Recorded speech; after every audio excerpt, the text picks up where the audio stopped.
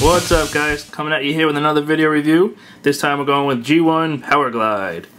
This is one of the few Transformers I actually had when I was a kid. I very vividly remember mine breaking right here at the wing, so I only had half a wing on one side.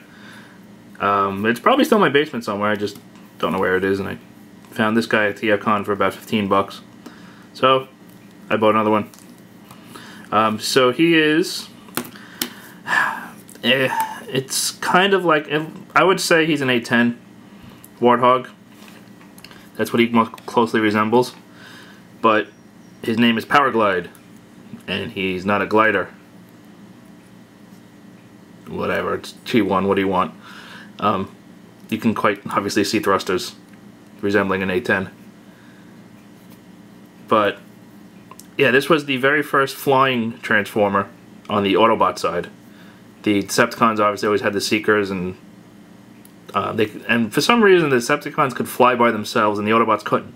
Except in the first episode, the first 5 episodes, the first miniseries, the Autobots could fly too, which was weird. But after that, the Decepticons could fly whenever the heck they wanted, just by holding out their fist. Made no sense to me whatsoever. But this guy was the first Autobot capable of flight. He is a mini-bot, as you can probably tell. I don't have anything for size comparison, but obviously you can see it in my hand. It's not very big. So to transform this guy, being G1, he is very simple. You can start by pulling out the legs. Then it's easier to do the head now, so we'll just do the head now. Just rotate it, and there's his head. And then for the wings, what you want to do is fold them up and then rotate them up, and then the fists are right here and they just kind of extend out and you can swing them around. And there we have G1 Powerglide. Let's take a look at his face. Pretty simplistic, just a plain looking face. As far as articulation, he is G1, but so he's extremely limited. But his head does turn left and right as part of the transformation. Nothing at the legs whatsoever, and surprisingly a lot at the arms. Rotate 360 degrees around the shoulder, and he's got an elbow here and an elbow here. So he's got 2 elbows, so you can do what you want with that.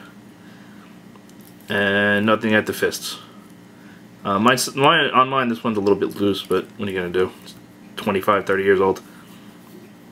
He does stand quite nicely, since his feet are completely flat. Take a look at the back. Nothing much going on. Good thing about this guy is he's cheap.